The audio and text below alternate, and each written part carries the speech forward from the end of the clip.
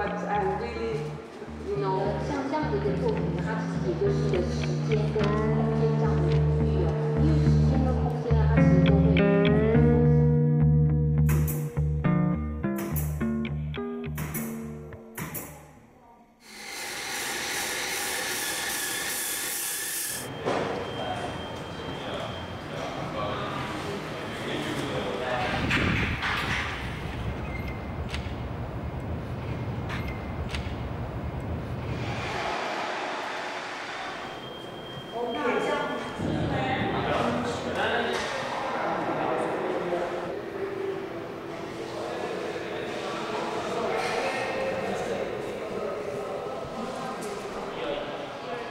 What is interesting about this biennial is 20 years of the biennial, so it has a certain history, a certain inscription too. I was evidently very sensitive to the question of being in a museum. I think you don't work the same if you do a biennial in different temporary places or places that you would occupy the time of the biennial, or if you are in a place which has a construction of being a museum with a collection, with a program of exhibition, with different programs. The time of the exhibition, which is 5 months, and how these 5 months can be a receptacle of a different trans-artistic proposition, a receptacle which offers a space for experimentation, and which is activated all along the 5 months with program of performances,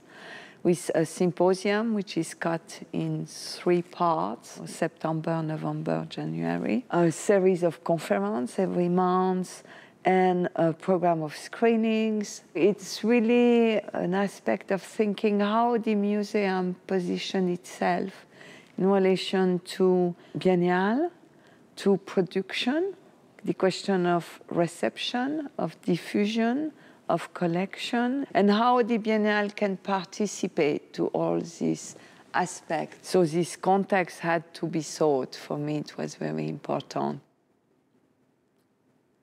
You have different modes of existence of archives. You can have archives which are what we call dead, not activated anymore, or in a state of invisibility, or in a state of non-accessibility. The exhibition is very much emphasizing, I think, this notion of not thinking the archive as something belonging only to the past, but an archive from the moment is activated is immediately element which construct a possibility to construct different narrative of your present in the anticipation of how the future is.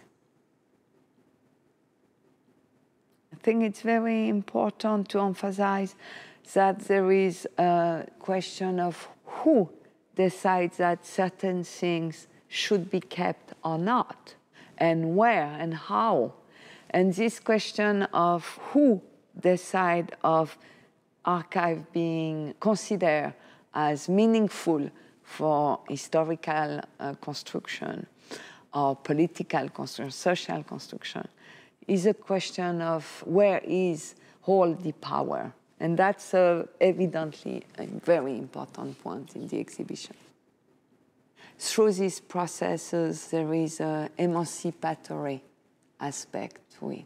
So these alternative narratives being constructed by artistic gesture, it has strongly to do with an emancipatory act. This is being shared and is an activation of the way of thinking our present.